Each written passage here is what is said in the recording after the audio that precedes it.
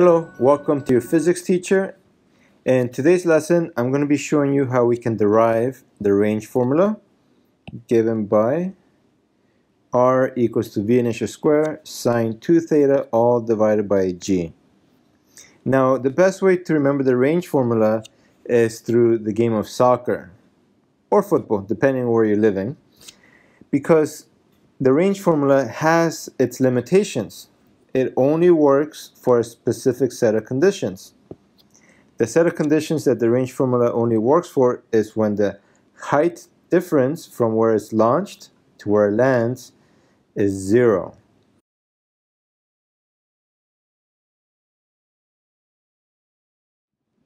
And as I mentioned, the best way to think about this formula is to think of the game of soccer. So what we're going to do next, we're going to draw a typical projectile type question where a player kicks the ball and then it lands.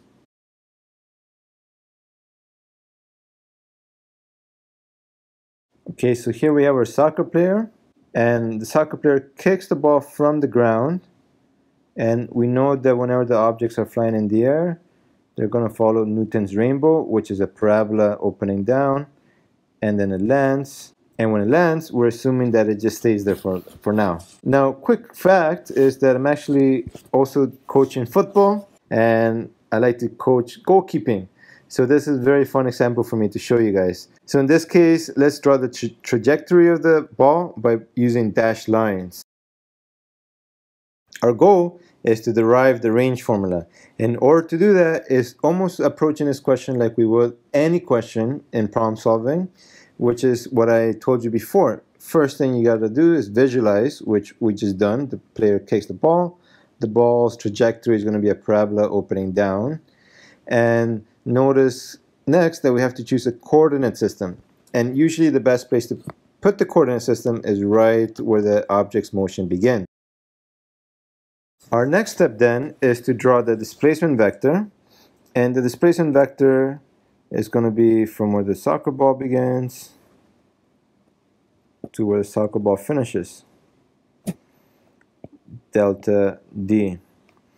Now notice that in this case, there is no vertical displacement, so your displacement of the ball is entirely due to the horizontal displacement component, which is pointing to the right, so we take the convention to be positive.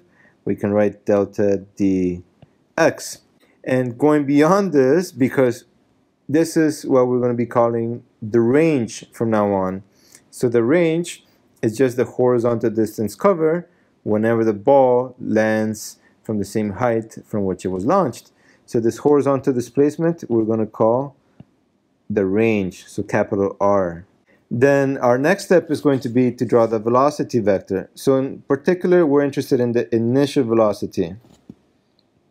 So notice in this case that the initial velocity is launched at an angle.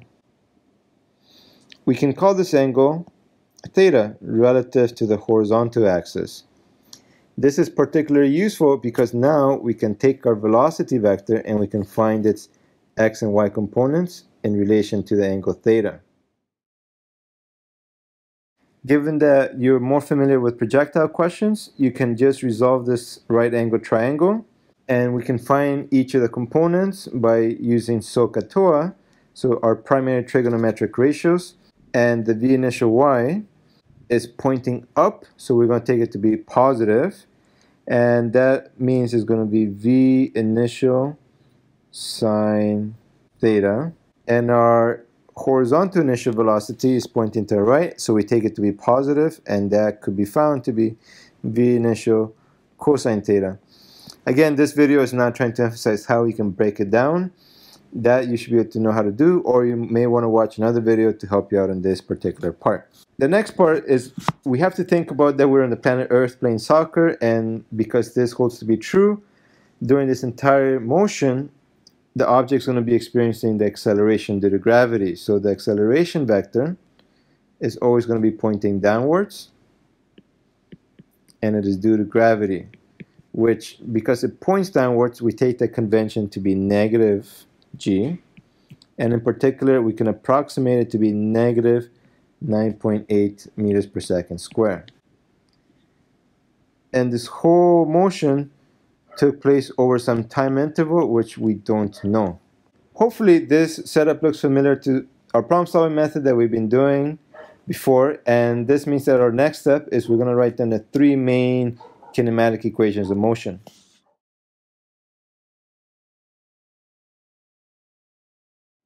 From our three kinematic equations of motion, normally we try to pick the main one to always work with, which is what we're going to be doing in this case as well. So although we don't have a question to solve, we were trying to derive the range equation. We're going to derive it from the main equation that we've been dealing with which is the fortune telling one. And like we've done before, from this main vector equation, we know that we can break it down into its two components along the x and along the y separately.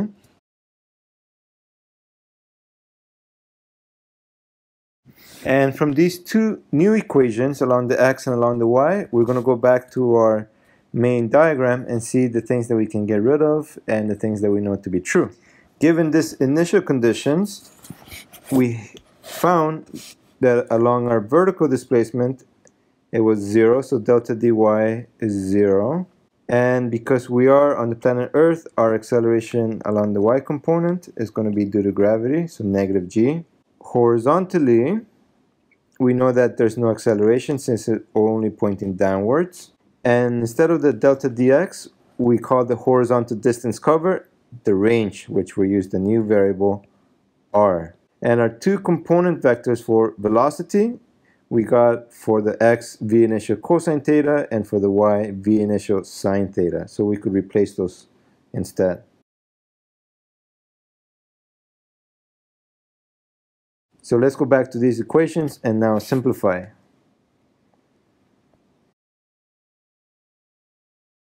My problem solving strategy is always to be working with the x and y components side by side because they do help each other out. Although they are independent of one another, they are connected because of the time. This is very helpful because if we go back to our range formula,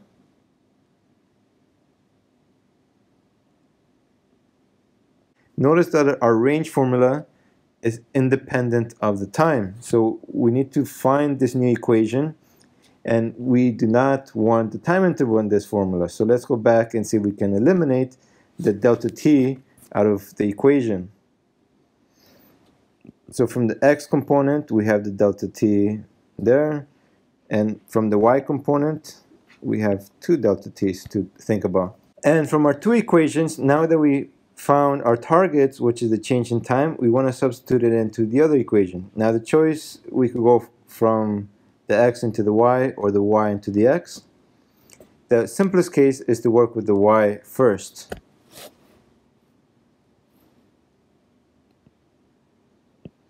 So because there are two delta t's in these two terms, we can common factor out the delta t, which gives us delta t brackets v initial sine theta minus a half g and one of the delta t terms because the other one got factored out.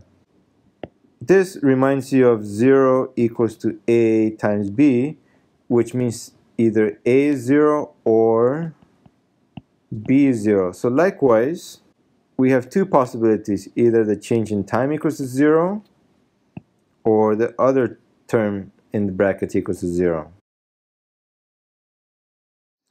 And in this case, again, what is our target? We're still trying to isolate for delta t, because we already found one of the cases was delta t could be 0. So what is the other case? So we need to isolate for delta t. So let's bring the other term to the other side.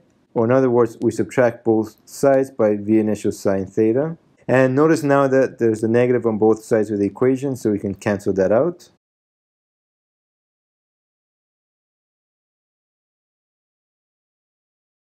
And to get rid of the fraction, we can multiply both sides of the equation by 2. 2 times a half is just 1. So the left side is g delta t. 2 v initial sine theta. And finally, to isolate for the time interval, divide both sides of the equation by g. So the time interval equals to 2 v initial sine theta all divided by g. So that's why we want an expression for the change in time. The next time that the displacement is 0 is when it lands, which is our second possibility for the time interval. So what we're going to do, we're going to substitute in this expression that we found along into the x component. So we're going to do substitution.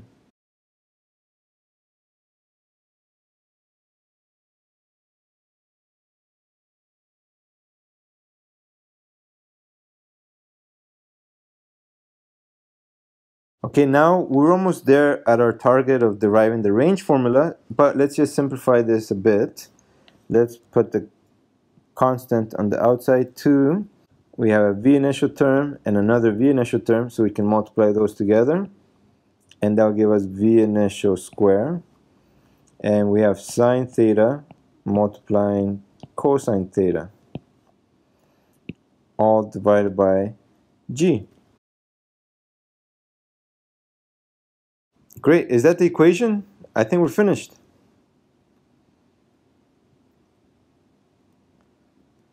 Not quite. The range formula that we derived is v initial square 2 sine theta cosine theta divided by g. So at least we were close. In order to go further, you do require a bit more math, and you need to know some identities about their trigonometric ratios. So the next step will look like it comes out of nowhere, because it really does if you're taking grade 11 physics and you haven't studied identities in grade 12. So it's really unfair for a physics teacher to teach you this, but at least now you get to see where it comes from. So don't be overly overwhelmed. So from our trigonometric identities, which you will learn later on, there's an identity where you have 2 sine theta cosine theta. This is the same thing as the trigonometric ratio of sine to theta. Notice that in our equation that we have so far, there's a 2, we have sine theta